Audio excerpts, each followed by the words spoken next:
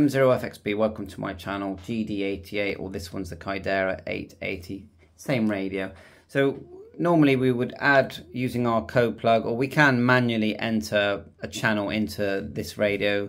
So if I hold down the top button here, the flat line here, we can go down, we can select digital or analog, we can select frequencies, slots, color codes, and we can create a channel. That's great, and we can do it with the software as well. We can create a channel, but the quick way that people like to do is to just go to their hotspot, which is added, which is using just talk group number 9. Talk group number 9 is basically a link from your radio to your hotspot. So we're on talk group 9, and if you had an Anytone 878, you can manual dial, and the way you do on the 878, I think you just hold down the 0, type, say you want talk group 91, select with the hash, you'd select group channel, not private, key the mic, and you're there, and you're chatting on that channel, which is great, and it will hang on that channel as long as you want. But with the KYDERA, this is what it does. So we've got a hotspot, it's on talk group 9 at the moment, okay? We've just been doing some tests, so we go menu, go to contacts with the up and down till you see the word contacts at the top, and then select it. Then you want to go to manual dial. Now we can add contacts, we can look at our contacts, we can add a new contact, we can add a new group contact, but what we want to do is manual dial a random contact. So let's say someone's just said to you, meet me on talk group 2353. You go, okay, and you're on 9, you just want a manual dial. So you select manual dial here, so it's highlighted in blue, it says manual dial, you press select, and you type, let's go 2353. So that's 2353, or you could actually put in the DMR number of your friend, you can put in his DMR number, and it will go straight to him, and he'll be able to talk to you. So if we key the mic, M0FXB, now look here, M0FXB, we have keyed the mic, and we have gone to talk group 2353, but the problem is it's done it for a private contact, so it won't let us join a room, it's letting us join an individual person. So if you gave me your DMR number and I put that in and transmitted, and when I let go it will stay on the black screen, yeah, you're going to hear me, we're going to be able to have a private chat together, no problem. So as far as private contacts, this is a success. But on the Anytone 878, at this point, we can push a button normally, like I think it's the hash button, and then it will change and you'll get the word private or group. If we hold down hash, hold down a couple of buttons, and it's not doing it. And this is what we need. So if you've got one of these and you're speaking to Radioddity, tell them we just need now at this point to select group call, and then we'll be able to go to any talk group within the DMR system.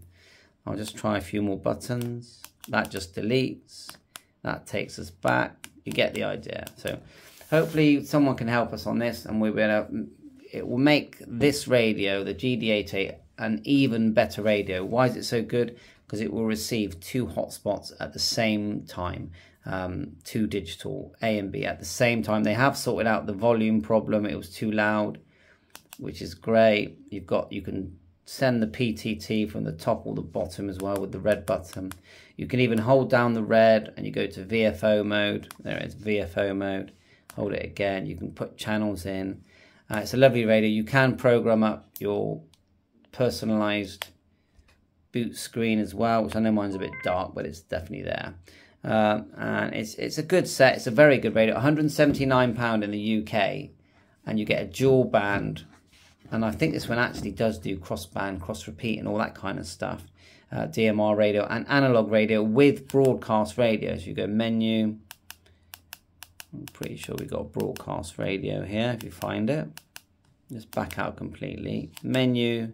You got the grid, but always look at the title at the top. It's a lot easier. Let's go to local set. See if we can find radio. It has got a broadcast radio, honestly. Just trying to find it. Parameters. Look at that. Timeout. Power. Was that slot repeat setting? Sleep mode.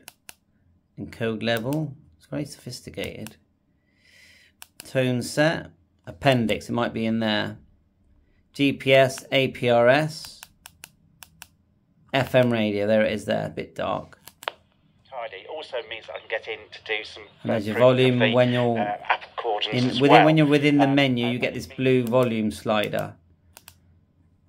And when you're in the channels, and you can have the single receive as well. You just go menu, go to settings, then go to the one that's called display mode, settings, go down to single, and you can display channel name, channel frequency, or both.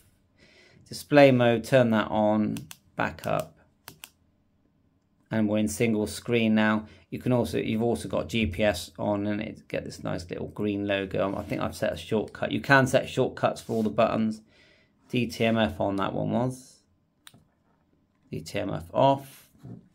Let's try the top button, hold that down. That's taken us to our private list. It does do private and group calls. We just need that selection. There you are, GPS on. So if we back out, that will start flashing in. See, it's red and it will go green. And when you do get that, then you've got a whole menu for GPS, which is in appendix. I know it's a weird way of calling it, but look, appendix, select GPS. You've got a full GPS menu. When you get a lock, you can look at your location. When you get a lock, we've not got a lock at the moment. And then we've got a whole APRS menu as well. And it is APRS digital and analog, receive only. Let me think. No, transmit only on the analog, I think. But I'm not sure. Need to check that better. So thanks for watching my channel. 7.3. This is about manual and private dial.